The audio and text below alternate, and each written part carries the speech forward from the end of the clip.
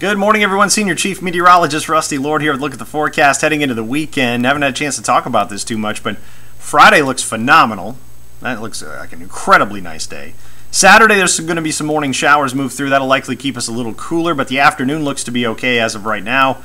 And I do think Sunday's going to be dry for the most part, too, with a little more sunshine likely Friday than what we'll get on Sunday. So keep an eye on that. But overall, we'll see temperatures stay pretty close to average, which is right around 70 degrees for a high this time of year. Overnight lows right around 50, aside from one chillier morning on Friday morning. Pay attention to Monday of next week. That may be the next opportunity for some severe weather in our area of significance, and then some wind to talk about for the first 2 or 3 days of next week as well. So that's likely what I'll be watching. There may be a first alert day in there somewhere too.